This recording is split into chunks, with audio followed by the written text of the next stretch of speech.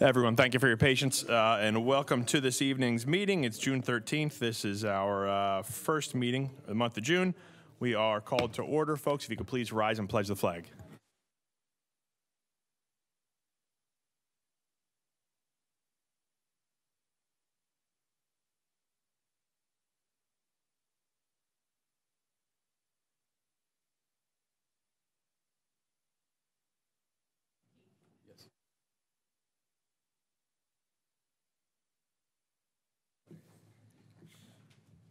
There we go, folks. Thank you. And roll call, please, Angela.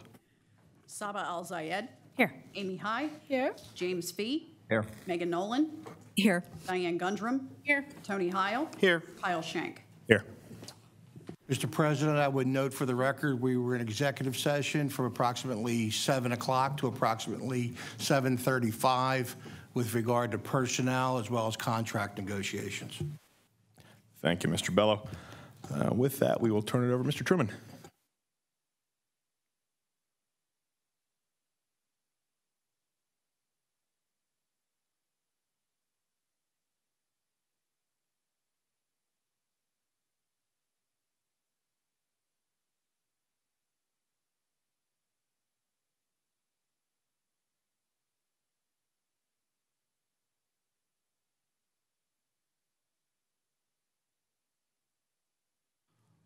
All right, good evening, everybody. First up on the agenda for council approval, or excuse me, council consideration rather, approval of the May 9th, 2023 meeting minutes. I'll make the motion. I'll second. Motion by Ms. Al-Zayed, second by Mr. Fee to approve the May 9th minutes. Questions or comments from council or the public on those minutes? Seeing none, all those in favor? Aye. Opposed? Then that is unanimous. Thank you.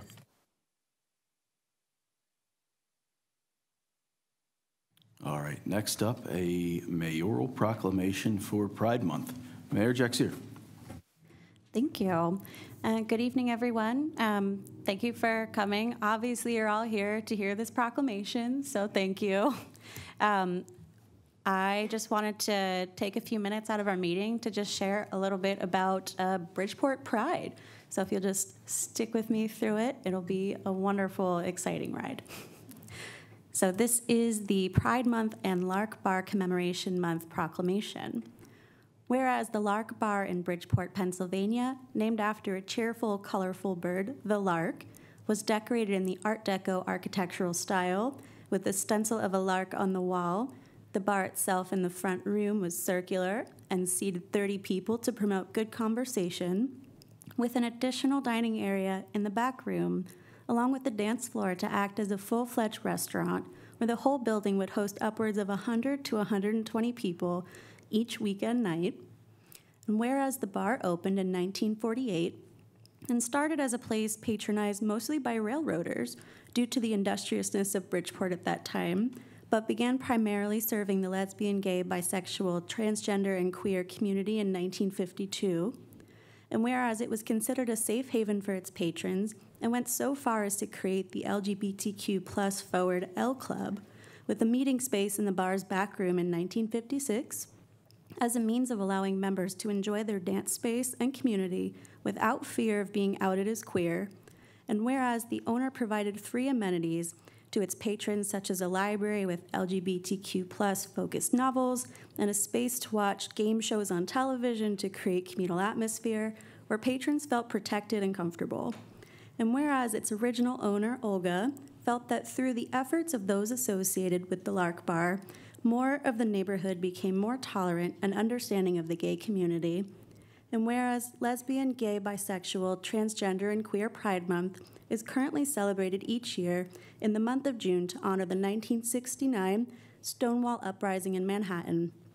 Now, therefore, be it resolved that I, Beth Jaxier, Mayor of the Borough of Bridgeport, recognize the month of June 2023 as both Pride Month and the Lark Bar Commemoration Month and commend its observance to all citizens. Thank you.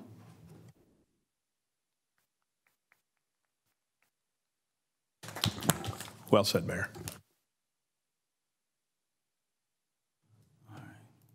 Thank you, Mayor. Moving on, for council consideration, Resolution 2023-15, designating an area as a blighted redevelopment area in connection with the River Point development.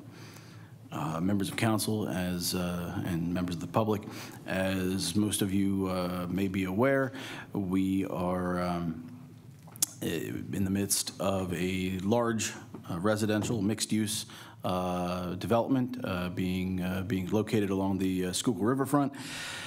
And as part of that development, the borough and the other representative taxing agencies in the county are embarking on potentially implementing a TIF district, tax incremented funding district, within the parcels that constitute the River Point development. And in fact, we'll be hearing a presentation on that directly after this. And part of the TIF process is, as part of the eligibility criteria, is that the property in question needs to be designated as a blighted redevelopment area. And this resolution would memorialize that designation. Mr. Bello, do you have anything further to add?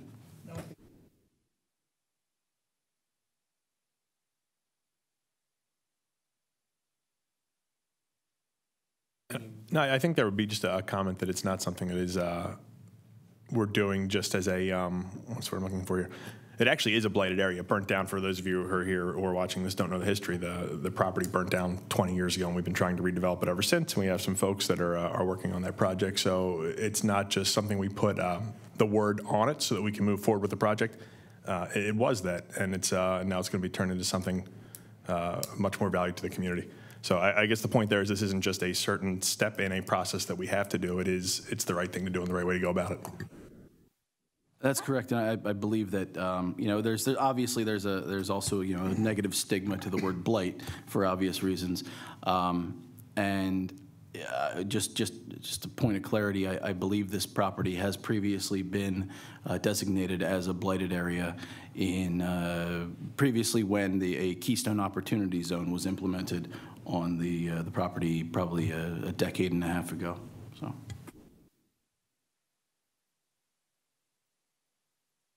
So I didn't realize it was already designated as blighted, but my question was going to be, what, if any, effect does it have on the neighboring areas?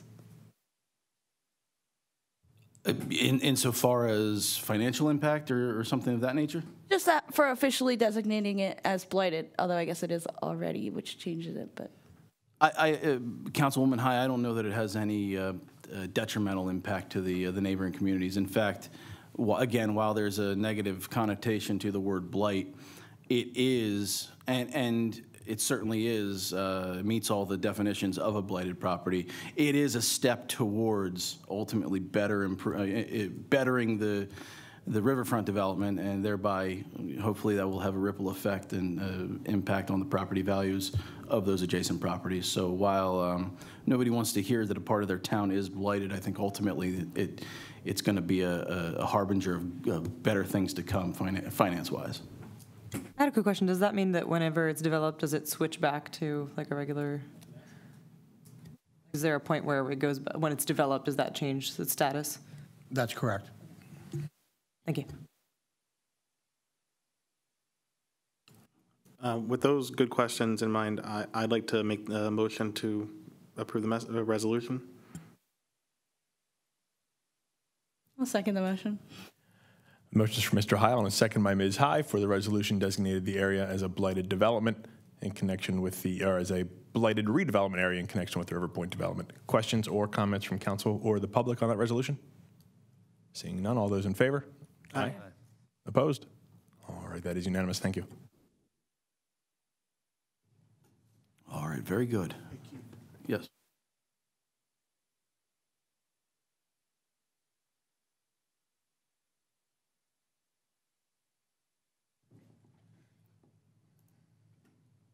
All right. next up on the agenda for council consideration, Resolution 2023-16, approving participation in a tax increment district within Bridgeport Borough in connection with the River Point development. And with that, I would ask if Mr. Maris from PRDC wishes to come forward to further elaborate.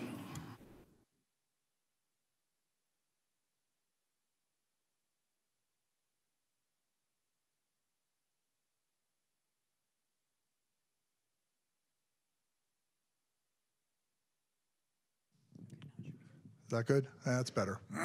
Now I can hear myself echoing. Sorry for all of you. My name's Tony Maris. I've met, I think, everybody at least once before.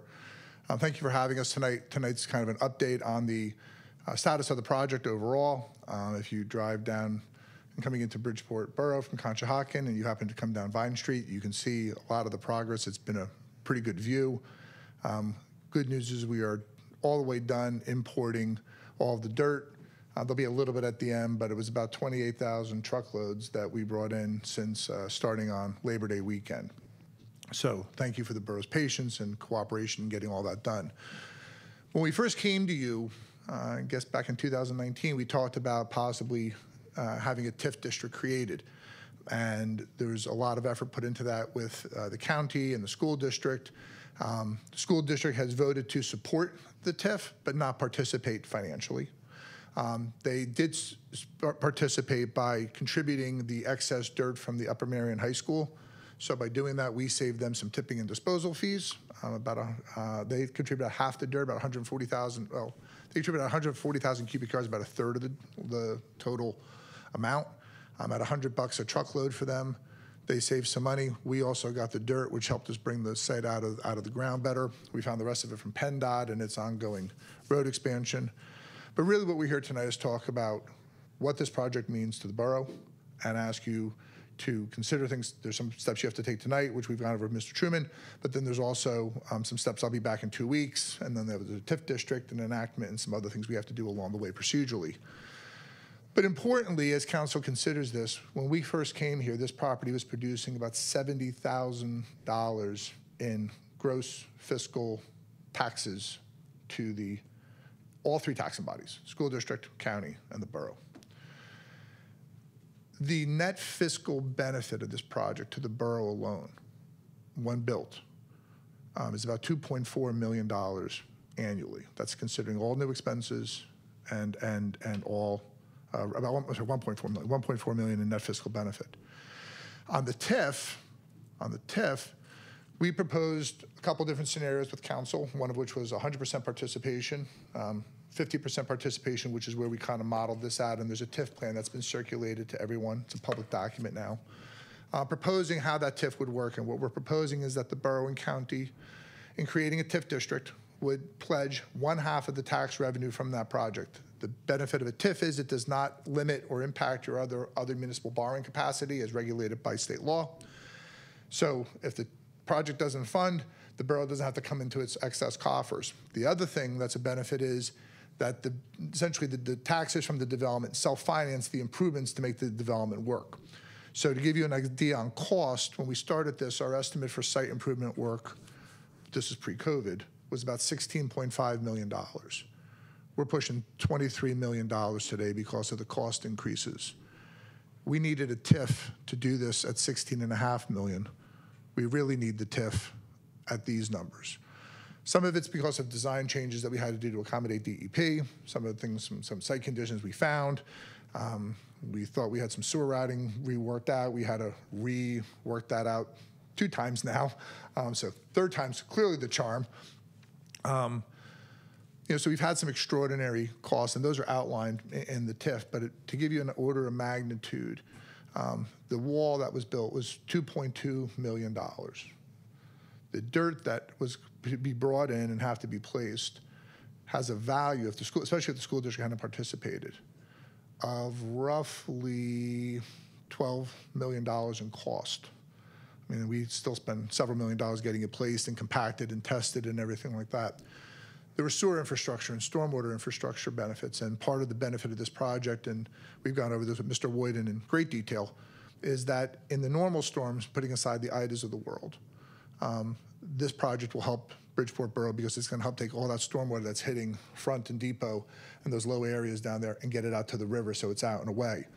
The stormwater system, when it's built, will have backflow preventers in it, so the storm system will not back up into the borough the way it does in other instances, or top over the river. All the homes that are built will be out of the floodplain, so those homeowners will not have to take homeowners insurance. And more importantly, as tragic as Ida was, it afforded us the opportunity to model the project using the hydrology that we knew happened as a result of the storm, taking measurements, and we were able to show that this project, when built, would have no negative impact on this side of the borough. And across the river would have risen 0.01 feet in this segment. So we got a bunch of ground that's not taxable now, raised and created as taxable. We get a bunch of ground that people would have had flood insurance if they built something, that they don't have to do that now. And you know, it's one of the few opportunities as a developer I get to stand here and say to you, we got to make new ground. And creating new ground will create about 1,100 new residents to the borough, will increase the borough's population between a quarter and a third. Obviously, there's a fiscal benefit, but even at taking, and I want to be clear about what taxes that we're talking about. We're only talking about real estate taxes. Your earned income tax, your transfer tax, your municipal services tax are not affected by the TIF. The pledge from the county and the borough is on 50% of the taxable real estate taxes collected. When we did our modeling, we modeled this project assuming an outside sales price on the homes of about $299,000 on average. Given the economy and some things that have changed, the average sales price is probably going to be over $400,000. But we kept the modeling in our plan conservative, so that when we came to you and came to the county, we could say, you know, we've modeled this very, very conservatively. Benefit is that there's more tax revenue, obviously. The debt can be paid down quicker, or there's more excess available to the borough. Even under this model, the total annual net surplus, even pledging, servicing the debt, is about $354,000 a year in 3 years. And over the 20-year life of the TIF, there's a $6,453,000 surplus created. And in year 21, the surplus to the borough alone, tax revenue to the borough alone, across all revenue, is about $750,000 a year. This project's transformational in a bunch of ways. We are at a critical stage right now. The wall is almost complete. The infrastructure is almost finished in terms of some subterranean stuff. But you know, we've still got about a half the lots yet to get improved. We've got some stormwater improvements we have to do yet. And to complete those, we need this TIF. I mean, if we don't have it, you know, the project's got, you know, serious just issues. I mean, when we started this, I think we had estimated our return would be, without a TIF, would be somewhere between 6 and 8%, and with the TIF, it was about 10%. With the TIF now and the cost increases, we're probably in the 8 to 10% range again. And we keep getting hit with cost increases every time we turn around. Ductile iron pipe, when we bid the job to relocate the Upper Marion Force Main, which was an extraordinary cost, was $82 a foot. We bought it at $156 and thought we got raked over the coals. It's $187 a linear foot today. Concrete is up, lumber's down, but we're not doing a lot of lumber part of this. But the other part of it is, in order to finish the wall, it's where the apartment building goes. And that's 250 units in a modern style apartment building that we came back to the borough for zoning relief for. So tonight really is the culmination of 2 years of effort, and to bring you a cost budget that we know is solid, that we want to be able to draw against, hopefully this fall. The bonds will be issued as tax-free municipal bonds. They'll be institutional quality. The RDA will be the sponsor of those. The Montgomery County Redevelopment Authority, we've had meetings with them. I have a meeting with them, had to be rescheduled from tomorrow for a personal matter for me. We're having that meeting now on Friday. The county commissioners, this type of information session will be with them on Tuesday, and then their official vote will be on the 29th if they're in support. And then there's just some sets that we have to come back with you in terms of enacting the TIF district, and that there's something called the NID. And also, I think it's important for council to know that because we underwrite this conservatively, there's a $25 a unit NID that will be collected by the HOA and submitted and as a credit enhancement. Given the sales pace, we probably will not need that, but it's there as a credit enhancement. So much like we've made an investment in this community, we're asking you to make an investment into this project in this community. We're also asking the residents who move in that if it's needed for credit enhancement, they're making an investment in their new home in their community. So this is really a partnership amongst all of us, and it's an opportunity to take, like I said, something that's producing $70,000 of tax revenue, and that's part of the reason it was blighted. It was underutilized. It was in a floodplain area. That's why that designation from before was important. But this redevelopment has been what everybody tried to do for 18 years before us, and we're this close, and we're asking for your support tonight for the TIF because we need it. Thank you. Any questions? And just for the record, and for folks listening, this TIF request and this process isn't something new. We've been in conversations, I don't know, at least 6 months over the TIF. But then again, a year, I don't know, it's post-COVID brain. It's been a while, and I'm glad it's coming to fruition. Maybe, Keith, I know Tony presented some of the numbers as far as 100%, 50%, what those meant. Maybe just a quick summary, sort of in layman's terms, as far as what this means, again, just for the public, right, and folks that are watching here. Sure. You want layman, you've come to the right place. In short, a TIF is borrowing against future tax revenues generated by whatever the ultimate improvement district is, whether it's a quarter of your town, or in this case, a handful of parcels with a specific development in mind. Each involved taxing agency, the school district, the municipality, the developer, and the county have the opportunity to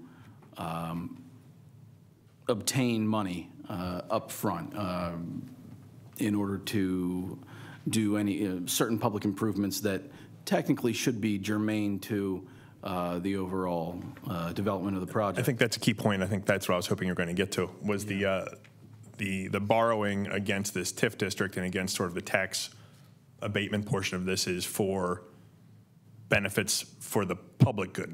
We're not buying your concrete for you with this money. This is something that is a benefit for the borough. So it's for infrastructure. It will be allocated to infrastructure, and it has to be infrastructure that was put in place within 6 months of the last vote. There was an authorizing resolution that has a look-back window of 6 months. But for example, stormwater improvements, water distribution, sanitary sewer improvements, roads, part of the retaining wall being installed, placement of dirt. Go ahead. Sanitary sewer benefits the town how? So, I think massively, but explain how. So there's a number of issues, and Mr. Woyden might be more well-versed in sanitary sewer knowledge than I have, but at a general level, right now, the borough has a combined sewer system, which means your stormwater and your sanitary system flow into a common system at varying points throughout the borough. We are, in part, decoupling part of that system. There's improvements in Front Street that will connect. They'll make a penetration under the Norfolk Southern rail line. We have to work with the borough on that to get that done, because Norfolk Southern's a real easy group to get votes through. And then the project itself right now, which currently not only floods, and you have that issue, but all the stormwater runs down there. And if you've never been on site and you ever stood on Front Street in a big enough rain, it lifts the manhole lids off of the manholes and floats them away, and all the toilet paper and combined sewer overflow flows back down into the Schuylkill. We will segregate that part of it. This development also will drain in and directly drain back out into the Schuylkill. And the way we've designed the system is it will get the stormwater out ahead of the other storms that from upriver. So as that was held and detained for 24 and 48 and 72 hours, our stormwater will be out ahead of that, and then there'll be backflow preventers. So in the average storm, that's why I said all the water that runs down, and if you've ever been on Depot Street, right around Front or Second, and a heavy enough rain, you can lift the manhole covers up there as well. So this will help abate much of that system and take some pressure off of the CSO, which in the long term benefits the borough under its long-term connection management plan with DEP. So it's part of that decoupling. Again, just regular stormwater sanitary improvements. Go ahead. And then the wall is going to create trail.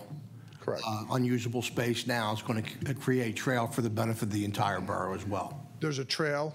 There's a park. Public park that we built. There's a dog park that will be built now outside there. There will be an ADA accessible ramp at the eastern end, this end of the job. There will also be there was a ramp proposed before. We now actually have a direct access on a drive lane, which will bollard, which will be 10-foot wide of asphalt or concrete going down to an 8-foot wide trail, which your police and emergency vehicles can use. PICO can get down there to service the lines. As part of this, we're also replacing a number of PICO poles as part of their distribution network. We made improvements to traffic signals at 4th and Ford. So there's a lot of pieces to this in terms of what constitutes a public improvement, but it's really for anything that benefits the public, just not the development. So the money's not being used to build houses. The money's not being used to build an apartment. It's being used and allocated for infrastructure. And the most important part of the infrastructure is the placement and compaction of the soil, which takes this site out of the floodplain. And that's been a huge, huge undertaking, but is necessary to develop the site. Thank you. That's exactly what I was trying to get at. Yeah, I appreciate. I know I don't want to stretch this out any longer than we have to, but I appreciate that explanation. Thank you. Yeah, one thing I just want to add, I appreciate working with your group. A lot of times you see in cities where there's a sports arena or something coming in and they make all these demands before they put a shovel in the ground.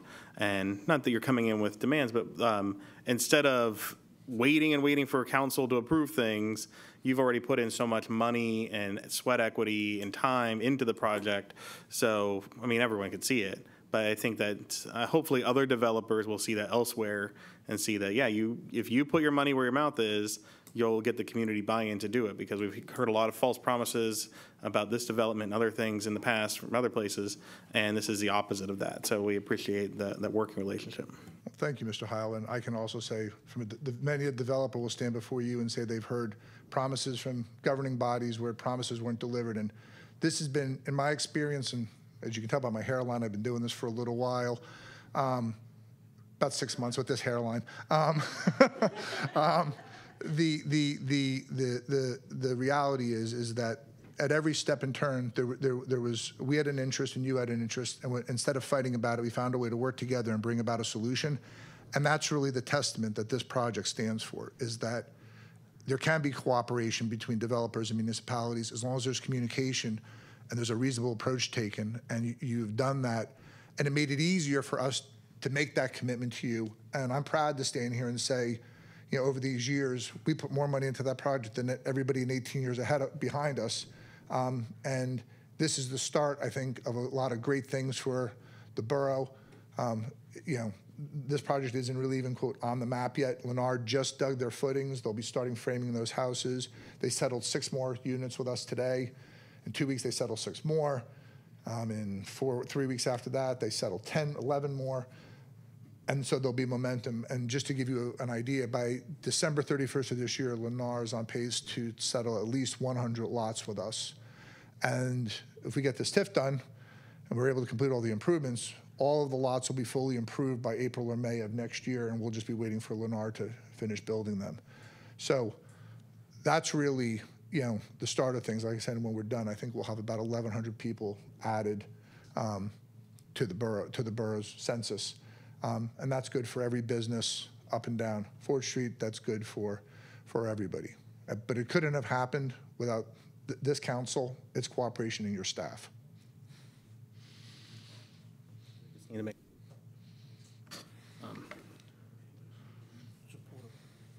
Well, yeah, sure. Well, should we get a motion on the table first? Yeah. Okay. With that in mind, obviously, we've gone over the TIF many times. I don't think there's any new confusion to talk about, right, Mr. Bella? We're where we were. So I'll make a motion to approve Resolution 2023-16, approving participation in the TIF. I'll second. The motion is from Mr. Heil, second by Ms. Nolan, to approve the TIF district for the River Point development. And before we move forward on the vote, any comments from council or any other comments or questions from the public in support or otherwise? I had a quick question too, just, sorry, not to belabor the topic, but could you talk about just a bit, the new homeowners that are going to buy the property, what financial responsibility do they have around this? I know we talked about it, but I just want to make sure that everybody understands that. So they have an obligation to pay their taxes, and then there's an additional assessment of $25 a month that can be, up to $25 a month that can be assessed against it if it's needed. So the TIF, as it's written, has a borrow amount to us. It has interest reserve, fees, costs that all get paid through the TIF and get repaid. If sales pace slows and we take an extra year, the TIF would, the NID, it's called the Neighborhood Improvement District, would kick in and require that $25 payment to supplement that payment. So they are vested in that number, and that's disclosed to them when they buy their homes as part of their underwriting for it, so it's not a surprise to them. But most importantly, if this had just been a municipal borrowing effort in order to build the wall and do that would affect your municipal borrowing capabilities. So the benefit of this is twofold. Is that one is that someone else is doing it and someone's financing on the basis that they believe the project's coming. And from our standpoint, most TIFs that are done, it's a field of dreams. Someone's starting to say, hey, there's this brown field or this green field, and we want to develop it. From an underwriting standpoint, it becomes very easy to say to someone, they've settled, by the time the TIF gets funded, let's say in September, they've settled 80 homes to a national home builder, they've put $16 million worth of infrastructure in, your risk becomes much lower, and it's a 20-year municipal bond tax-free return to an institutional investor. Just for clarity, though, from the taxpayer's perspective, all they're going to do is pay their taxes like they always do, and there's the possibility of the extra $25, but from your perspective, all they know as a homeowner is they have to pay their taxes. Where the money goes changes. And more importantly, no other taxpayer in the borough is being asked to support this development. So this is an opportunity to self-contain this and to have benefits overall without putting any burden on the general taxing authority or in any of your taxpayers in the borough. It's really borne by the new residents. It's borne by their new taxes. It's borne by the NID if they have to. So it really is. It's a very unique way to create another type of public-private partnership to get projects done. Thanks so much. I appreciate it. Thank you. Before the vote, any additional questions or comments? We do have a motion on the floor. All right. Seeing none. All those in favor? Aye. Aye. Opposed? All right. That's unanimous. Thank you. Thank you. Thank you, Mr. Maris.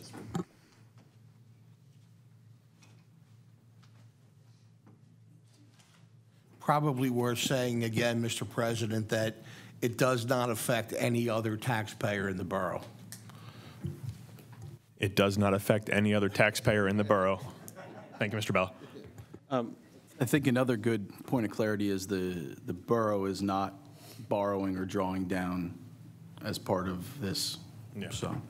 One question based on what Mr. Maris said is they're going to the county. Do we want to have any representative from Bridgeport attending that county meeting in support of this?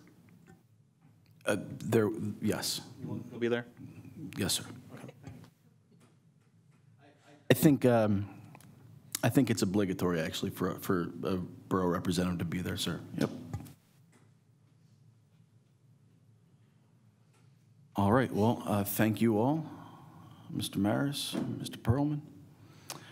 Moving on, we have a sketch plan presentation. Another development in the pipeline for 313 West 4th Street. And I see Ms. Zarrow here. I see some of the other stakeholders. So please come forward. Good evening, everyone. Allison Zarrow on behalf of the owner of 313 West 4th Street. 313 West 4th Street is where the current Arnold's office furniture is located. So just to probably orient everyone sort of at the very beginning, we have a full team with us tonight. Standing behind me is Brandon Klein from the Geist Companies. The property owner has partnered with Brandon, and he has a full sketch plan that he's going to go through. We also have our civil engineer with us, Greg Newell, and Jordan Berkowitz, who is one of the two owners of the property. Jordan and his father have run their business on that site for many, many years, and they are looking to redevelop the property. And I think it makes sense to have me turn it over to Brandon and walk you through conceptually what's proposed here. I will note that the property is zoned LIC district. We are proposing multifamily, you'll see tonight. Currently, your LIC district only allows that as a conversion in existing buildings.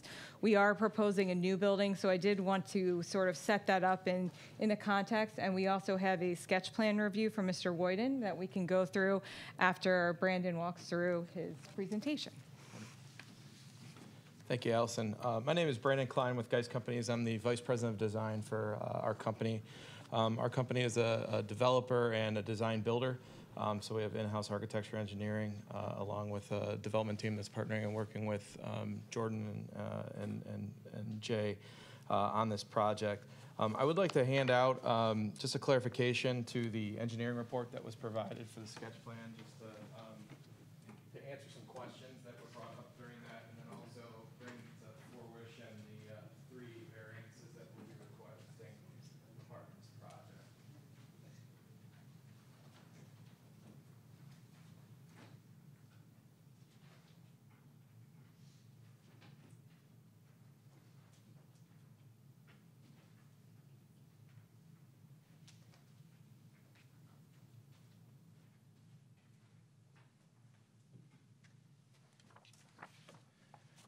So as mentioned, this project would be a complete redevelopment of the existing site.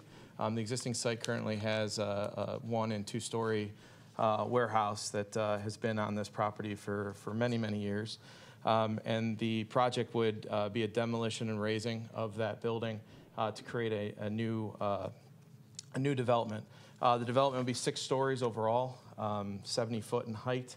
The ground floor would have a lobby and a small amenity area, along with 5 stories of podium, or that would be a podium and then 5 stories of residential above.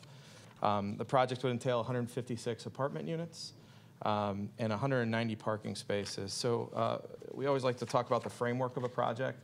3 items that are obviously a large portion of the liberties that we're taking on the design of this project. One is the proposed use variance. Our hope is that the borough would look at this as a use variance, not a need for a rezone, but a use variance to allow for the multifamily use within this district. Another item is a parking variance. The proposed development would account for 1 parking space for efficiency in 1-bedroom dwelling units and 1.5 cars per unit for a 2-bedroom unit. Opposed to the 2 per parking space requirement in the current code. Nationally and within the market, we are seeing a lot of people, especially with these smaller residential units, not necessarily always having 2 occupants per unit, not having that need. Multifamily projects, you'll start to understand too that there's kind of an ebbs and flow of arrival and time stayed. You know, people are in the medical community, they might be 2nd shift workers, 3rd shift workers, and don't always come in like an office building where it's 9 to 5 every day. So we find that this parking count would be sufficient for the development proposed. And then additionally, this street is really a dead-end street that's been kind of cut off from the urban planning perspective of what the current conditions are. And there's currently about 50 on-street parking spaces that are directly abutting this property on 4th Street as well. So from those aspects, we feel that we're more than within the allotment of required parking demand for that. And the last item to just talk through on the project has to do with minimum dwelling size. One of the things that we see in a lot of zoning codes and zoning ordinances has to do with minimum dwelling sizes aren't really up to today's standards. As everybody knows, furniture has gotten much smaller. Televisions, most specifically, have gotten significantly shallower, which allows for someone to live in a smaller apartment building or apartment unit and be able to have the same lifestyle that they used to, that used to be a 36-inch deep tube TV. And so that equates to space saving. So what we find, obviously, with some of these studios or 1-bedroom efficiency units in the 600 square foot setting, they're more than sufficient to allow for a true one-bedroom size by industry standards and still allow for the furniture and arrangements that would need to have a normal-sized living. So we are asking for a variance that will be allowing for a studio unit, which currently is not allowed within the code, and then some one-bedroom efficiencies and smaller one-bedrooms that are in the 700 and 600 square foot sizes. Currently in the code, it's a not permitted for studio. One bedroom must be a minimum of 800 square feet, and in industry standards, that's extremely large. And then 2 bedrooms, 1,000, which is actually pretty fair. So it's not really equal, a 1 bedroom to a 2 bedroom for industry standards. And then in the letter, there was just some clarifications. Building height, we didn't have noted. It's 70 feet. It's within the allotment of 72. Building setbacks are all compliant within 15 feet, which would be compliant for the area. And then we provided some building density and impervious areas, coverage, lot coverage areas that also demonstrates compliance. So I believe everyone has the packet and design presentation that we put together and put forth, intended to kind of evoke some discussion. The building is not designed from a facade standpoint, but I will say that the intention of this, the existing area of this building has a lot of root foundation of industrial and warehousing with a lot of, history in that. So the idea that we want to invoke on the design of the exterior of this building is to kind of pay homage to the industrial roots of the area and in this direct vicinity, but while still giving a scale and context of a residential building. So there'll be a little bit of a blending of the two genres of architecture in the final design of the project. So happy to answer any questions. I believe that this is meant to be more of a work session, so we're very excited about this project. I don't know if, Jordan, you have any comments that you'd like to bring up to the board before opening the floor?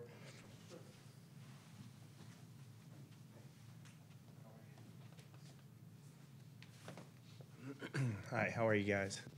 Nothing major, I would say. Actually, I don't know if David remembers this, but David was in our building many moons ago talking about redeveloping, and I don't think we were quite a large enough project for his scale, and also I don't think we were quite ready. But since then, we've been in the office furniture business, as you know, down the street for close to the last 20 years. My father, who wishes he could be here tonight at a trade show, is probably one time a year that he couldn't make a meeting, but will be at the next one. Has been in this town for about 40 years now. So it's near and dear to our heart. It's the only town I've worked in since I started working. And we did well during COVID. We jumped into the medical supply business to pivot from the office furniture business. Obviously was a struggle during COVID. People weren't in offices. And long story short is we're kind of headed towards the end of that journey, and we've been getting into real estate in recent years and really looking to sink our teeth into a good project with our own money and our own resources. And, why not do it in a better place than where we've been the whole time in Bridgeport? We've been approached by developers many times over the years, and we weren't ready. We had our business operating in there. It was a real hardship to move. And now is just a much different time for us and a different phase. My father's getting a little bit older, looking to do something a little bit different, a little bit easier. And it's just a good fit for us. So, we've been working on this in conjunction with a team of people for the past, 8 to 10 months. And we've spent a good amount of money so far, and we're very interested in this being the next phase of what we do in our career and in our life. And so, again, Bridgeport, this isn't just a business project for us. I mean, it is, but Bridgeport is near and dear to our heart and where we want to start what we're doing here. So that's pretty much it. That's what I wanted to say, and thank you. Appreciate it. If you have any questions, here to answer those too.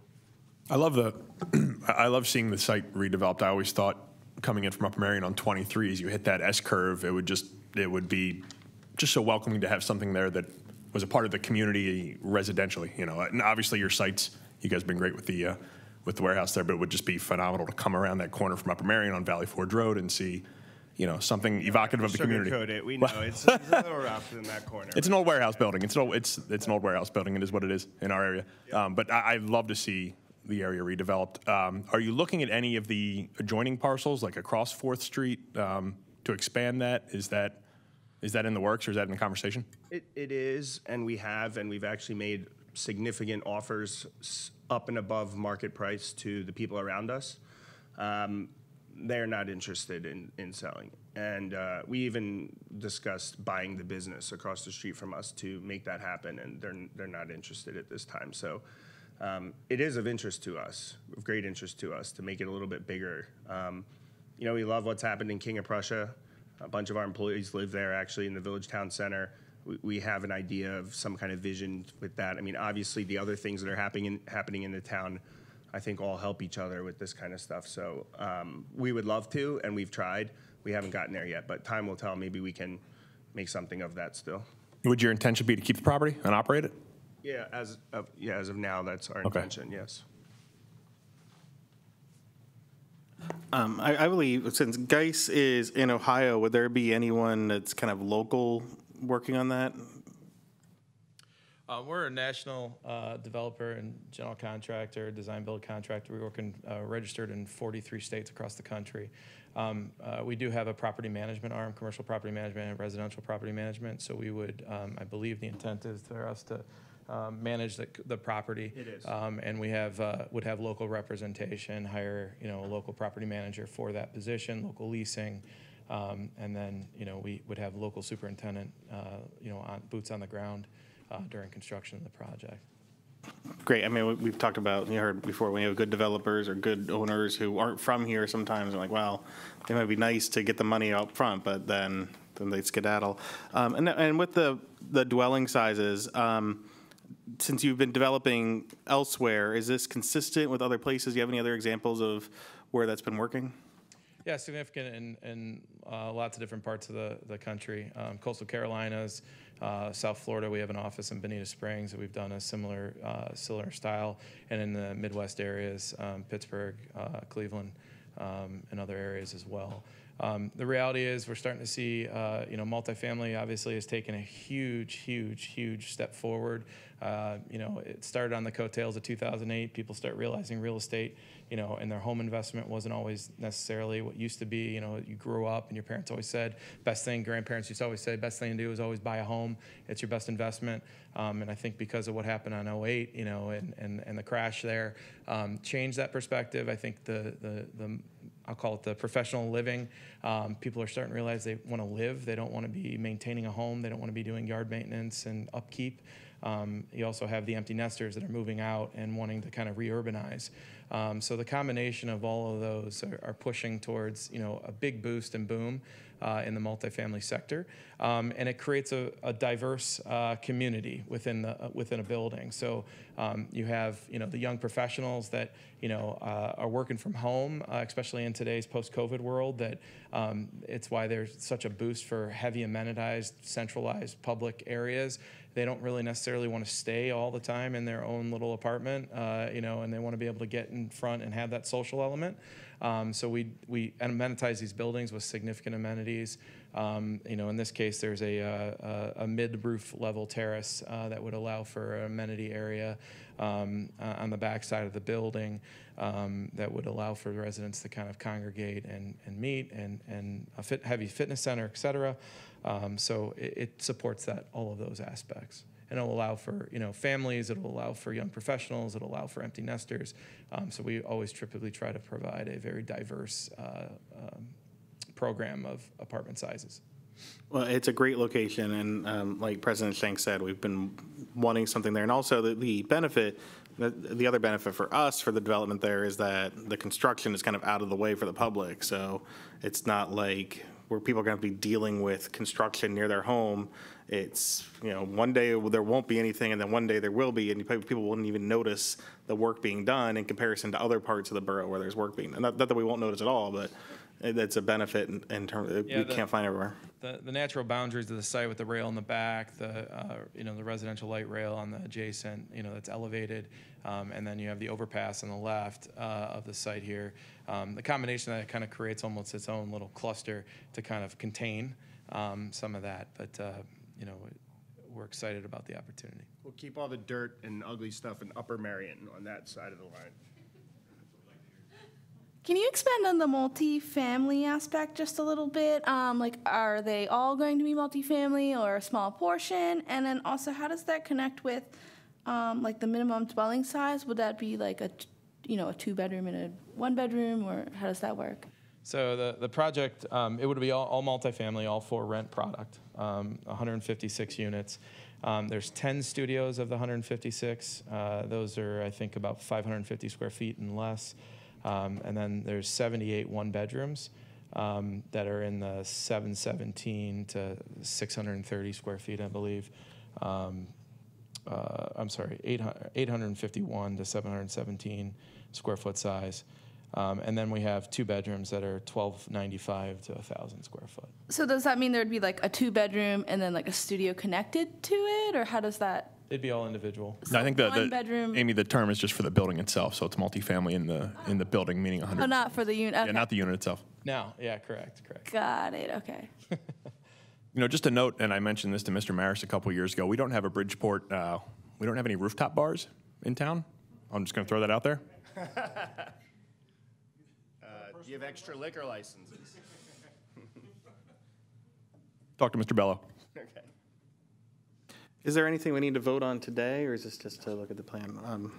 No, really, really encouraging, and appreciate you doing as much work ahead of time as you have before you brought it to present it here. It gives us a nice view, sort of your vision, and it's not just a murky. Maybe this is what's going to happen. It's something we can really look at. Yeah, I also had a quick question, if that's okay. So one thing that stood out to me is parking.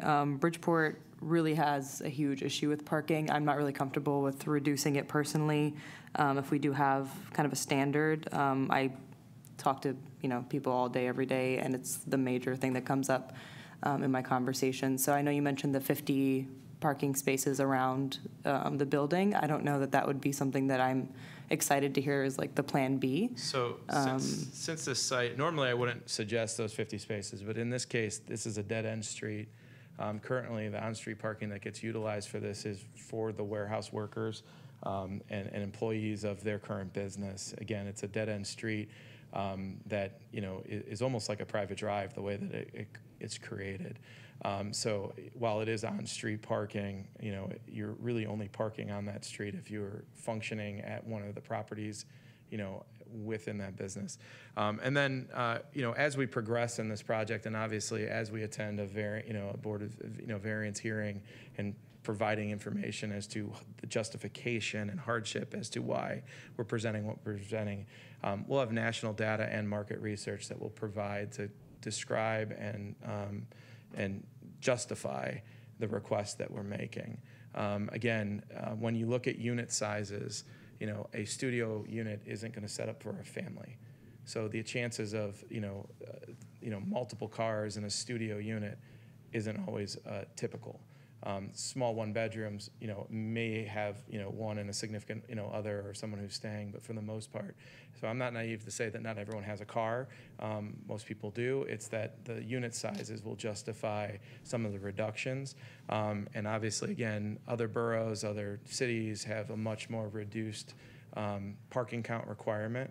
It's worth noting we've contracted with the County Planning Commission recently to do a traffic study and a parking study, so we may have some updated guidance coming from them. Right? That's correct. Yeah, and I don't know which direction that guidance will go, but we may have some updated guidance that's current best practices coming. That's good to know. I was going to bring that up later in the meeting, but I do think, one, this is the biggest parking problems in Bridgeport are actually on streets like mine, in residential areas more than other places from what we've heard already. But you could potentially number the spots, right? Like you could say this is for, because we see that in other residential apartment or townhome communities where they say this is for house 4, 5, 6 or whatever. That's something that you don't have a plan now, but you could potentially do something like that to make sure that every place knows that they're guaranteed a spot. Typically, depending on the market, depending on leasability and what the market conditions are, we typically would create some reserve spaces that are for rent purchase in addition to their normal monthly rent. So in this case, we have 86 surface parking exterior spaces that are on site, and then 104 interior structured parking spaces that are sheltered. You know, those 104 spaces would typically be, you know, a purchase monthly, you know, add on to their rent and structure. So again, you know, when we come to the, you know, the Board of Zoning Appeal, you know, case, you know, reviewing that, we'll have markets data and information that justifies it. You know, lots of other urban cities are going to 1-to-1, you know, parking to unit ratios. Some are even removing parking requirements for multifamily. I understand that. I get what you're saying, and I understand your perspective. It's a business decision, but I feel like we represent the people, and my thing also is like, what if someone has a party and then there's overflow and it goes into the downtown area, then now we're already struggling with parking. So if we have an opportunity to increase parking, I'd much rather lean towards increasing parking. And I'm not really concerned with what other cities are doing other than just like understanding it generally. Like I really want to have the people, you know, I want the people to be represented properly. And I don't think that just because Philly's doing it, we should be doing it because who knows what their intentions are over there in general across other states and towns and cities. So I do think it's a priority for myself. I don't speak for anyone else here, but I really do think that we should keep pushing for more parking. Thank you. I just wanted to speak to that. And what you're saying makes total sense. We were just talking about this at dinner tonight. And I was saying, like, even in trying to get these occupied, you know, you need enough parking. This is a really delicate balance for us. You need enough parking. Like, I know for me, I have a condo in Wayne. I have 2 spots. Had I not been able to get 2 spots, maybe I wouldn't have been able to move in there, you know? So that's a really important piece. And we get that. The other side to this for us, and just to peel the curtain back a little bit, so we spent the better part of the last 10 months with using another firm to go through this that was referred to us as, you know, a local couple guys, and we wasted a fortune. We spent a fortune on plans and studies and surveys and going through this whole thing. And what you see is the drawing here today. The building covered the entire piece of property, and it was 2 levels of podium. And the project was a complete loser. By the time the numbers kept getting worse and worse and worse, like the gentleman here talking about, these get so tight. And with the cost of construction and the way that things have been going, we said, my father and I said, well, we wouldn't invest our money in something like this. We couldn't. There's too much risk. You can't make any money. So they went back to the drawing board for months and tried to figure this thing out, didn't get anywhere. And I was introduced from a friend of our family to the Geises, another family, the Geises. And they cracked the code, at least for now, on this thing, at least how to do it.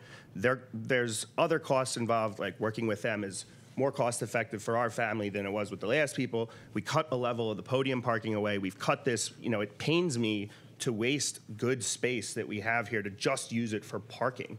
But if we don't do that, we're gonna add all these other units on top, and now the ratio gets even worse.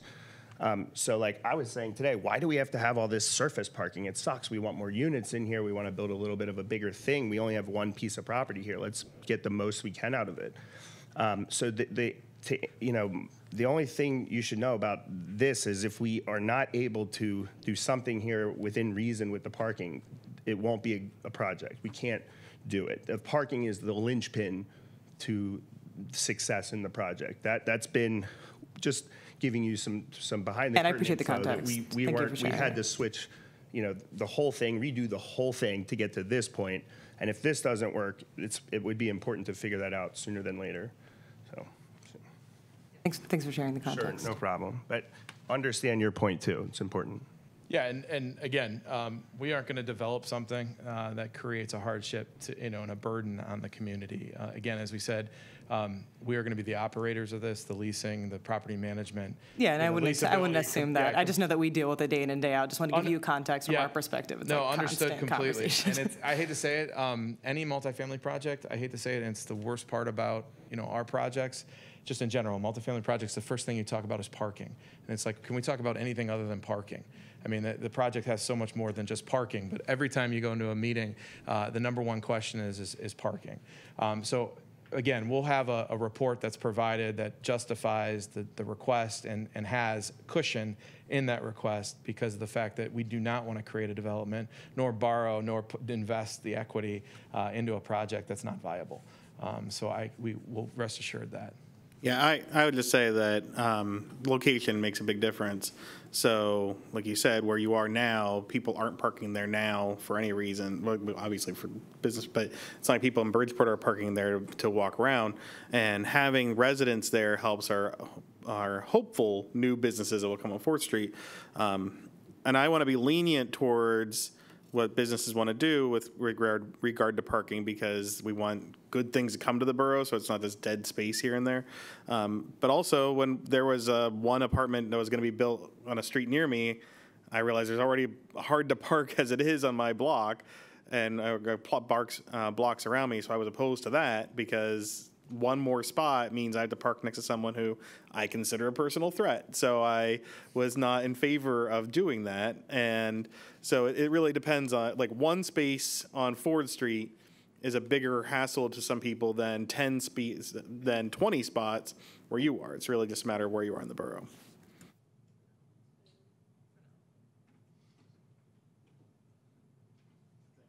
Yeah, I think the overriding point, though, is that Bridgeport does have a historical parking issue. And certainly this is an isolated development. What we don't want to do is create the same problem there that we have throughout the rest of town, right? The steps that this council have been taking are trying to be to minimize that. Have you thought at all about something more aggressive parking-wise than you have here, but less than what's required? Are you saying about less of a request? Is that a? Yes. We feel very comfortable with we actually looked the opposite. We first looked at it from a 1-to-1 ratio, which is more closer, 1 to 1, 2.5 is kind of sometimes in a more, urban setting, and so we backed it to the 1 and 1.5 that we ended up going, so that we could have some of that cushion. One thing I do want to stress is how the close proximity to public transportation that this site has, with the residential light rail right there. You're right next to a major, station, and we would see that being utilized explicitly by residents. Other things that we've put into projects, rideshare programs. We've had sometimes partnered with a couple different rideshare programs where you're able to basically rent the car through the development, and it's shared amongst neighbors. So some people in these urban settings don't necessarily want to keep a car, pay the burden of a parking space, because they can go on the weekend and rent the car from the development through these third-party programs as well, bike share programs, et cetera. So yeah, I understand that, but in the information you gave us, you have one parking space for each efficiency and one-bedroom dwelling, and 1.5 parking spaces for all 2-bedroom units. Mm-hmm. Now, do you really believe that the 2-bedroom units are only going to have 1.5 cars? I do. Okay. And also, the percentage of those are not that large. I mean, so 88 units of this building are 1-bedrooms or studios. And I'll restate my question. Perhaps you can consider something less aggressive than you have in this request, but not quite what is required by the ordinance.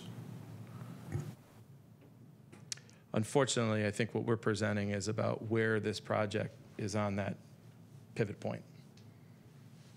I would kind of question if there's any 2-bedroom units in Bridgeport that only have, okay, maybe not any, but there's very few, I feel like, that only have one car. Like, if there's 2 people or a couple living there, there's most of the time there's yeah, I mean, we're getting into statistics, and you're going to be accurate about the statistics. You are. The question is, in this particular location, in this particular development, what's going to happen there? And I'm not saying you're wrong. I'm saying that the statistics are definitive, countrywide, but they're not necessarily tied to this particular location. No, there'll be.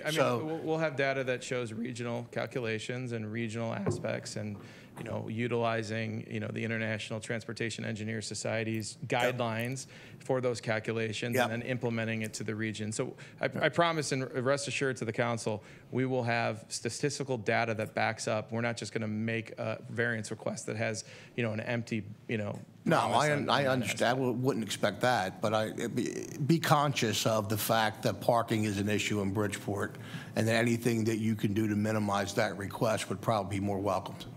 I think in the eventual plan, since we're not voting on it today, is anything to demonstrate that you're encouraging non-drivers is a plus. I think it's environmentally friendly in general to be encouraging people to be buying apartments and homes where they don't need a car, to make it a walkable community, a train, using the train, using public transportation. And so, like you said, charging for spots, to me is a positive.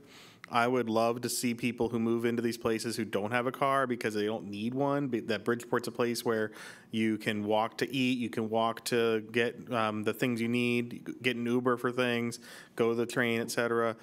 So anything in your plan that demonstrates that we're going to be discouraging people from getting a spot altogether, I think is great, and maybe be a reference for future development as well, because that's something we should want, is less people needing less cars.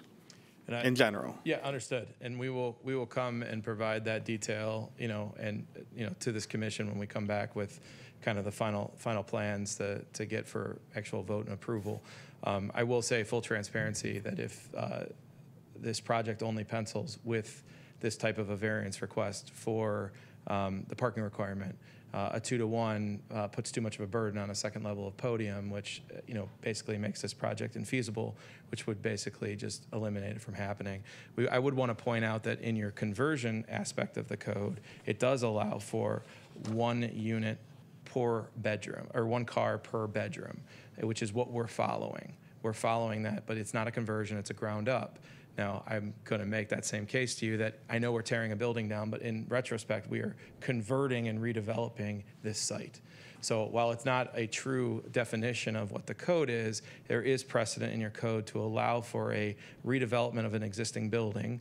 In this case, it's a tear down and then a reconstruction of an existing building. But in that situation, you do have a 1 car per bedroom requirement, which is what we're proposing.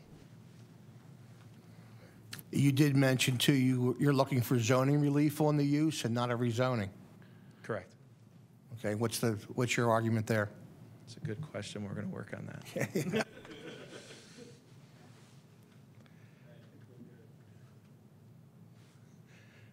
Are there any other questions from council regarding the plan? I think we're all open to hearing it. I didn't mean to sound so negative about the parking. We get a lot of people hounding us about it, so we got to make sure. No, understood. And let's be honest, at the end of the day, you guys approve something, we build it, we'll be here for the operation thereof. But when you start getting citizen complaints, they look to you guys like with the pitchforks of saying, how did this happen? So we understand that as operators to buildings and structures, that what we present needs to be able to be functional, because it's detrimental to the city and also the borough, and then also to the project. Right, and please don't take my comments to be opposed or for your application. I absolutely believe, we had opportunity to meet at my office some time ago, and I believe the development of that parcel would be wonderful for Bridgeport. So there has to be some things we need to discuss, that's all. Mm-hmm. Thank you all. Yep, Certainly you. appreciate it. Appreciate it. Thank you.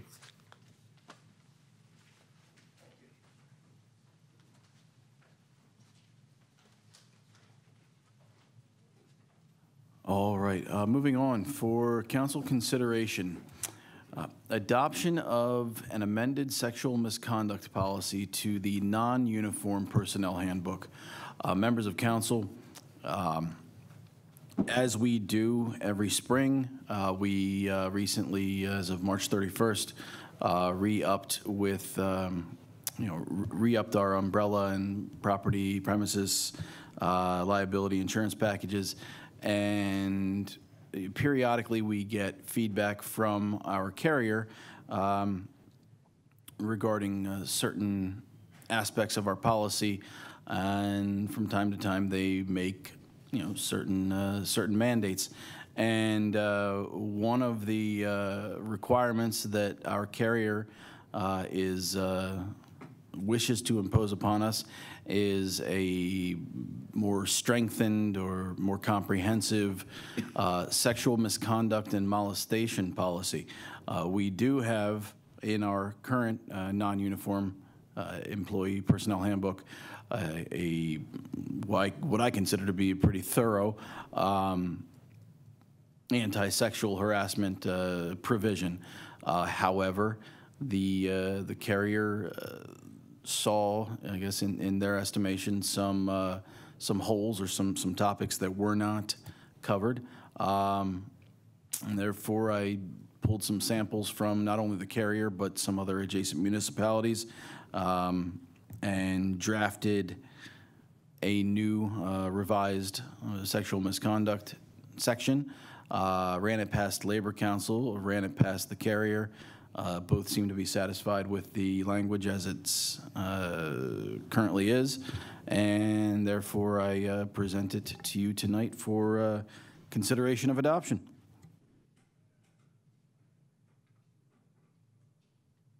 All right, I think it's important to stay up to date on those, so I will make the motion.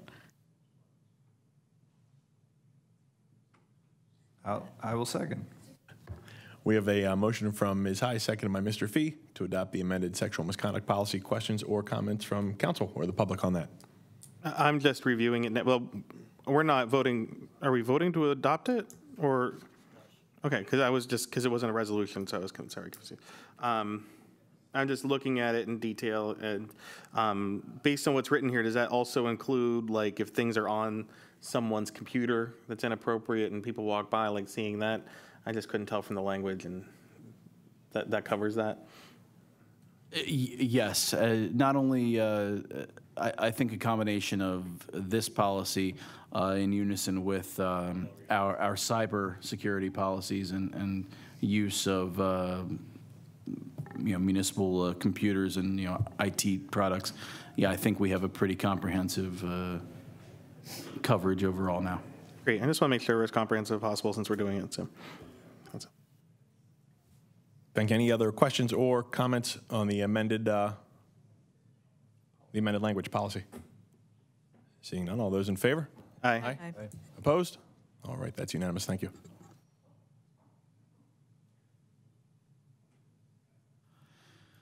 Moving on, for council consideration, advertisement of ordinance 2023-4, regulating the operation of massage parlors in Bridgeport Borough. And, in retrospect, had I realized Chief Beretta wouldn't be here tonight, I may have forestalled the vote on this, but just so he could elaborate a little further, because this is a document that Chief spearheaded.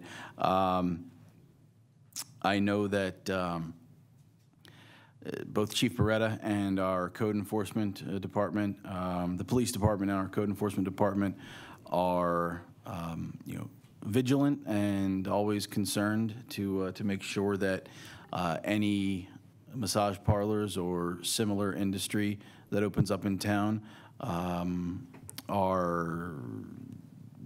have the appropriate standards of integrity and propriety, and there aren't, clandestine operations going on there.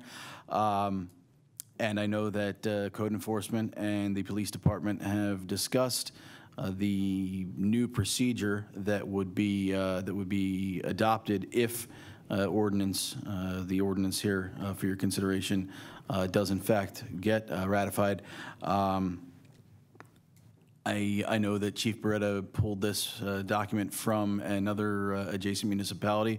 I believe it may have even been Tredifferent, his previous employer, and they have been able to use it to combat similar concerns that I think most municipalities share. So with that, I would certainly turn it over to council and ask them to consider allowing us to proceed with advertising the ordinance, with the knowledge that code enforcement and the police department are on the same page insofar as the way we move forward from here in terms of monitoring any anomalies that might come into town. No, I know this is something Chief Beretta brought up a couple months ago, so this isn't just off the cuff and they put some thought into drafting. I'm comfortable with it being on the agenda, even though he's not here. This is just a vote to advertise. So if there is some sort of change that anybody were to come up with, or if Chief would have second thoughts, we'll obviously have another vote at our next meeting to ratify. I'd just like to add, This is something that we had talked about. This stems from the Montgomery County Chiefs, like their general committee as a whole. It might have been an issue in another township somewhere. This is something that he wanted to take as a preventative measure so we don't have these issues. But I don't think it stems from anything that has happened here. It's just something that it seems to be the trend that he's trying to be proactive on. I think that's an accurate assessment. I'll make a motion to advertise. I'll second. Motion from Mr. Ohio, seconded by Ms. Gundrum to advertise the ordinance regarding massage parlors in the borough. Questions or comments from council or the public on that one? Seeing none, all those in favor? Aye. Aye. Opposed? All right, that is unanimous. Thank you. All right, very good. Moving on for council consideration, a use request from Growing Bridgeport Together in connection with the Holiday Shopping Village.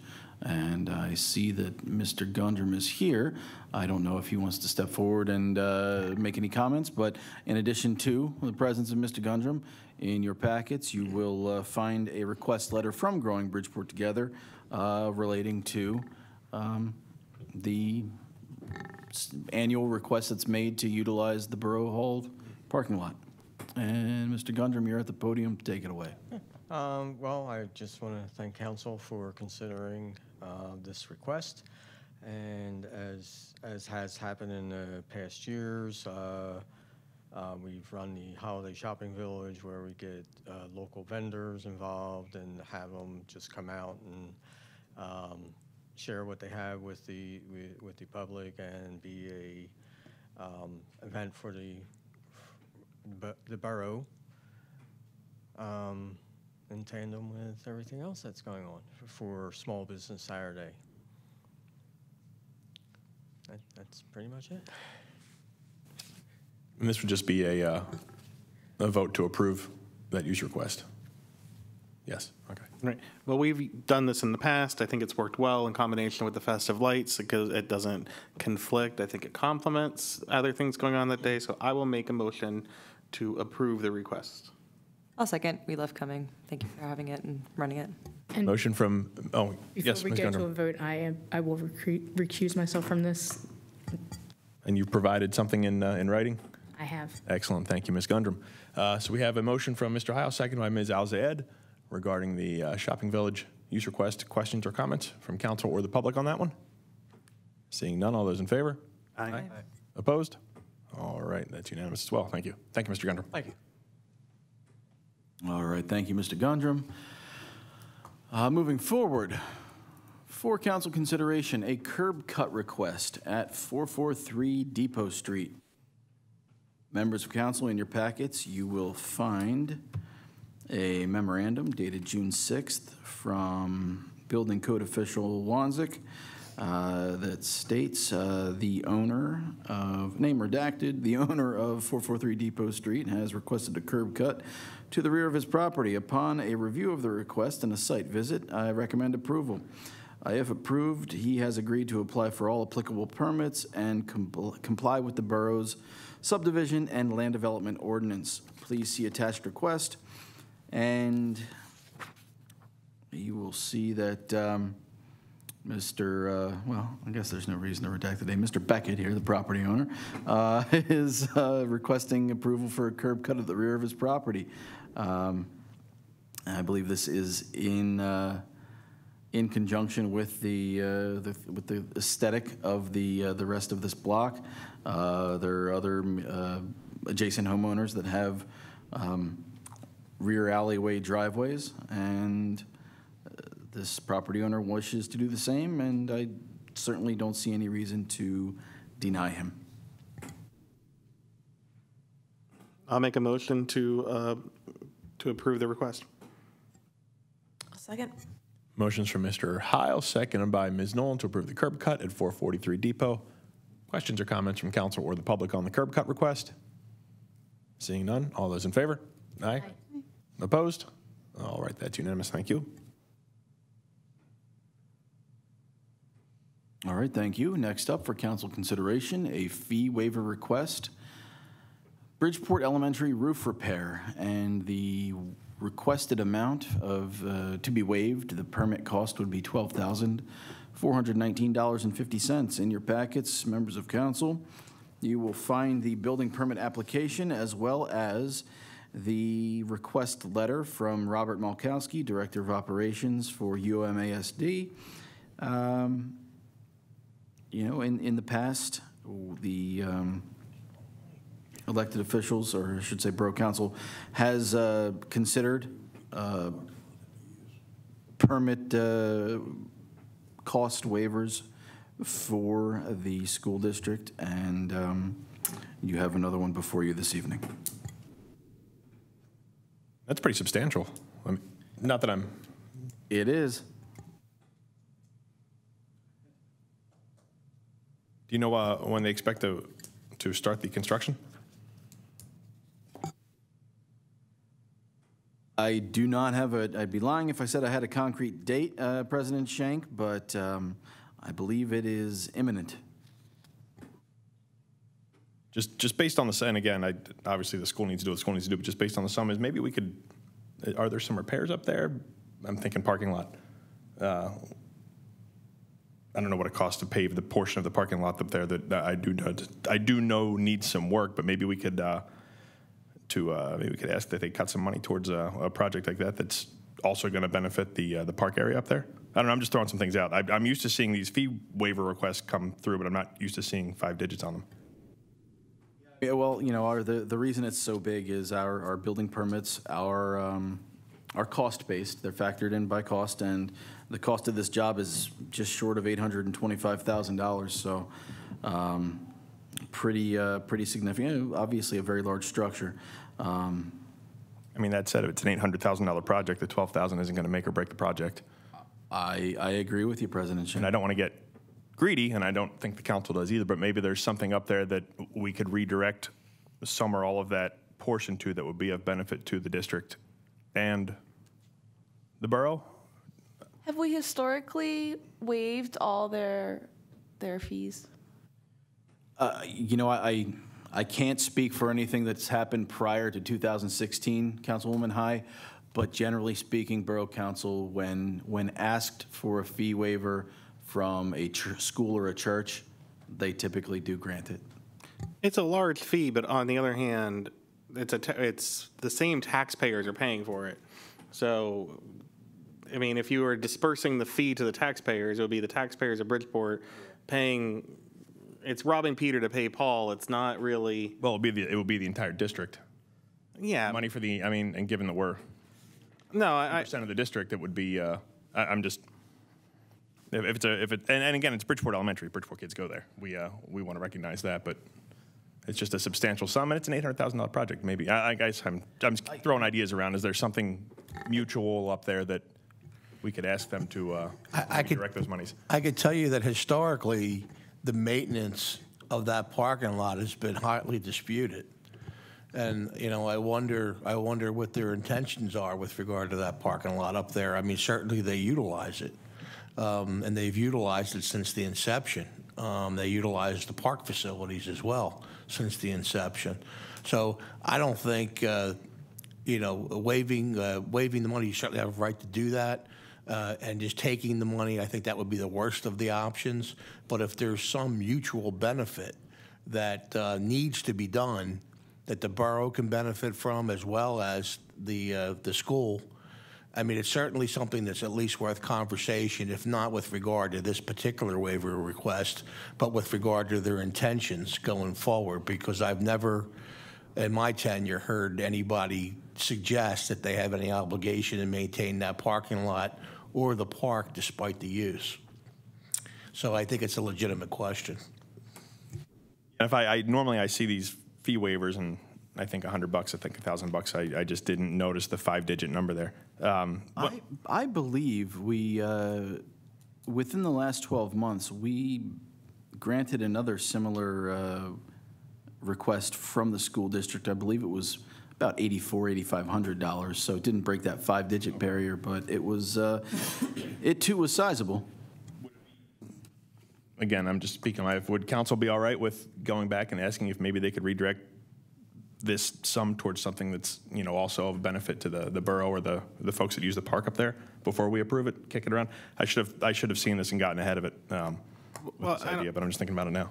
I don't know about redirecting, because but we can, if there's a specific request about the parking lot or something like that, I think that's an okay request, but just if we reduce $12,000, we have $12,000 back, that's kind of. Oh, sure. No, I mean, definitely earmarking it for something of benefit to the public up there, not just we take it back and now we have it in our general fund. No, I understand, but it's not really, because it's not money that's being earmarked, it's just money they're not paying. So it's not like we're giving them $12,000, it's just that we're waiving a fee. Yeah, but the question is, should they be giving us money for the parking lot? Should they be repairing the parking lot? That's different. And if they should be, because they're utilizing it and they need it to be a school there, then they have some obligation to pay for something at some point in time. No, that's and they haven't paid anything, to my understanding, since the inception of the school, which is how many years now? It's long enough to need an entire new roof. No, that's a different thing. I just saying, well, because like I said, we're waiving potential money, not giving them $12,000. I think if we go back and say, hey, we're inclined to agree, but before we do so, can you clear up the usage of this parking lot? Or you would get the language better, but just so it's not necessarily monetary. It is monetary, but it's more about, can we clear some of this up to help the resident? And just to be clear, from my perspective, I don't know that this is the time to have that argument or conversation. I'm just suggesting to you that conversation has to happen. It has not happened.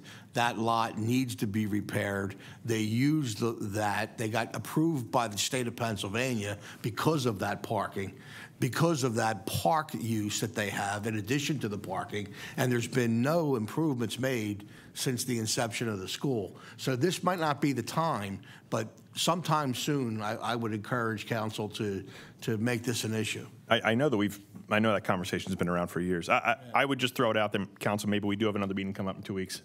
Maybe we can hold on this and just have a conversation and see what can be done about the status of the parking lot up there before we take that vote.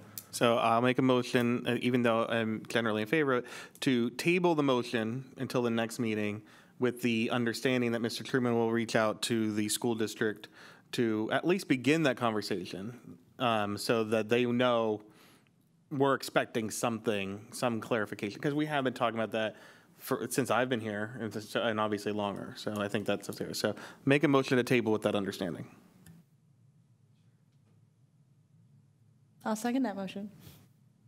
So the motion from Mr. Heil and seconded by Ms. High is to table the issue of the fee waiver request for the elementary school. Questions or comments on that motion from council or the public? All right, seeing none. All those in favor of that? Aye. Opposed? All right, we're going to table that till the next meeting. Thanks. And Mr. Heil, thank you for walking through that. Mr. President? Please, sir. Hey, I would, Mr. Bello triggered a memory from back when. Oh, no, watch out. It's hard when you get to be my age, I know.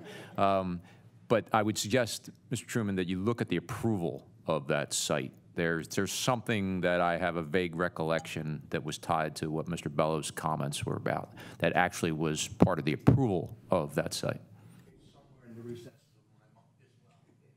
There is a maintenance aspect, a park maintenance aspect of it.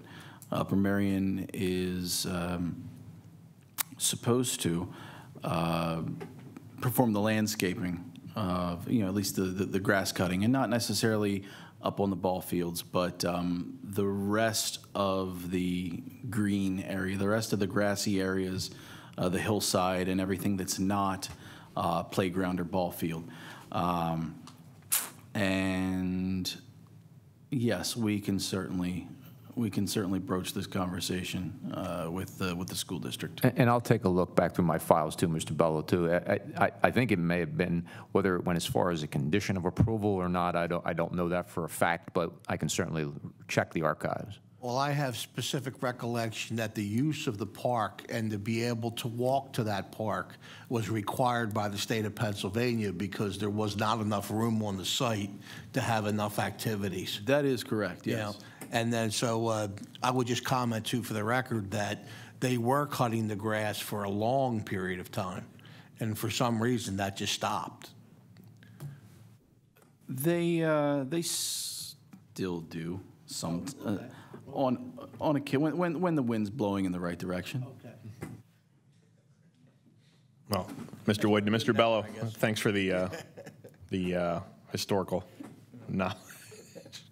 And Mr. Truman, thanks for following up on that. We'll talk about it at the next meeting.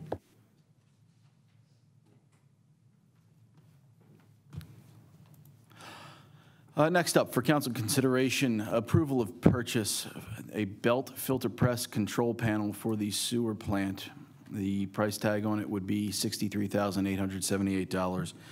Members of council, at your, well, in the packets, in front of you at the dais, you will see a cost estimate from Envirodyne Systems Incorporated. The belt filter press is a device that is located within the sewer plant. It's part of the treatment process. It helps extrude solids from liquids at the sewer plant, and I won't go into any further detail beyond that. The control panel is obviously the brain or the control center for this machine. It has been held together with good old ingenuity for the last few years now. It's at the end of its life expectancy. This is a budgeted expense in this year's capital budget. I was actually in the last couple capital budgets, but for varying reasons, COVID, supply chain issues, what have you, it's been delayed for a couple years. After meeting with the electrician a month or so ago to perform what was in his estimation the very last repair that he thinks he's capable of or willing to do on the control panel, it's time to move forward with the purchase of a new control panel. You see right below Envirodyne's business signature at the top, the header. You see the blue Co-Stars insignia there as well. That means that Envirodyne is part of the Pennsylvania consortium for cooperative bidding, meaning they provide what is a price vetted by the Harrisburg to be a fair, competitive, lowest price. Therefore, we can bypass the typically obligatory bidding system and go with Co-Stars with the knowledge that the state of Harrisburg has vetted the price for us. Furthermore, we have obtained quotes from local electricians to perform the installation of this machine or of this piece of equipment. We have a cost estimate of $8,575 for the actual electrician work, labor for installing it. The other quotes were both above $10,000, so obviously the $8,500 one's going to win out there as well. However, this vote in particular would be for the capital purchase of the belt filter press control panel. And Mr. Woyden, I don't know if you have anything you'd like to add. You summed it up very well, Mr. Truman. I could bore you to detail for a long time, but I won't. Well, we were able to have a full capital budget this year. We don't want to spend the money, but we need to. So I will make a motion to approve the purchase. I'll second. Motion's for Mr. Heil, and it's seconded by Ms. Gundrum to approve the purchase of the belt filter press control panel. Additional questions or comments from council or the public on that? Does something like this come out of the general fund or the sewer fund? This would come out of the capital fund, the capital budget. Oh, got it. Additional questions or comments? Seeing none, all those in favor? Aye. Aye. Opposed? All right, that's approved. Thank you. Thank you. Which, for further clarification, Councilwoman High, the capital fund is funded and replenished by surplus revenues we receive from both the sewer and the general fund. So.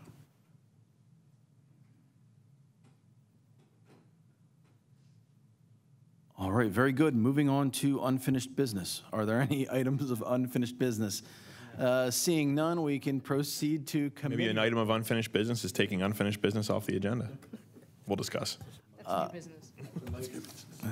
That would be new business, and we haven't advertised it. Committee reports. Are there any committee reports to share this evening? Just a quick update from the Community Events Committee. We have our carnival coming up this month, June 20th to the 24th. Right, that's right. Next, oh my God, is it? Time flies. We have 4 great bands coming to play. We'll have our beer and wine garden, and hopefully lots of great new rides. So we encourage everyone to come out. Yes, we are looking for volunteers. If anyone can give up a night or two and come out, we would love to have some people help with ticketing and security and such. And then also we will be having our second movie night on June 17th. We will be showing Jumanji at sunset right here at Borough Hall. So we hope to see you guys out. I think that's it for the events committee. Thanks.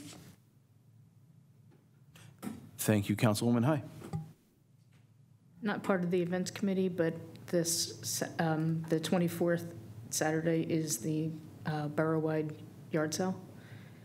So that's also coming up shortly. Thank you. All right. Seeing no further committee reports, we can proceed to the mayor's report. Mayor Jack Sear. Thank you. I just got a few things this evening. I wanted to thank everyone who attended the annual Memorial Day service on May 29th. It was a beautiful observance and a great way of honoring those who have made the ultimate sacrifice for our country. On June 1st, I had the honor of attending the West Conshohocken Pride flag raising event. It's always an exciting event, as I believe that everybody should be able to have pride in who they are. To celebrate for the entirety of June, I have a pride flag up in the office of my window here at Borough Hall for anyone who happens to pass by at any time of day or night. Last week, I was able to support the Norristown Library, which happens to be our home library, for their annual June Jazz fundraising event. And this event helps to support their book budget for the year. And as you all likely know, I'm a pretty huge advocate for literacy in our community. And if you weren't aware, they hold an excellent summer reading program each year. And if you sign your child up on their website with they have a Beanstack app this year, kids are going to be able to earn badges, win prizes, and submit an entry to name the library's newest bumblebee mascot. It's very cute. I recommend you have them submit a name. And finally, I'll be hosting my monthly office hours in my office on the first floor of Borough Hall on Thursday, June 29th from 6:30 to 8 o'clock p.m. Thank you. All right, thank you, Mayor. Moving on to new business. Are there any items of new business to discuss this evening? Mr. Truman, we had a planning meeting. I didn't count it as committee report last week, where we were talking about parking issues for the business community, alleviating parking issues in some different ways, making it easier to make Bridgeport a walkable community. And one thing that came up was beautifying our sidewalks and making a more attractive place to walk around as new businesses and homes come in.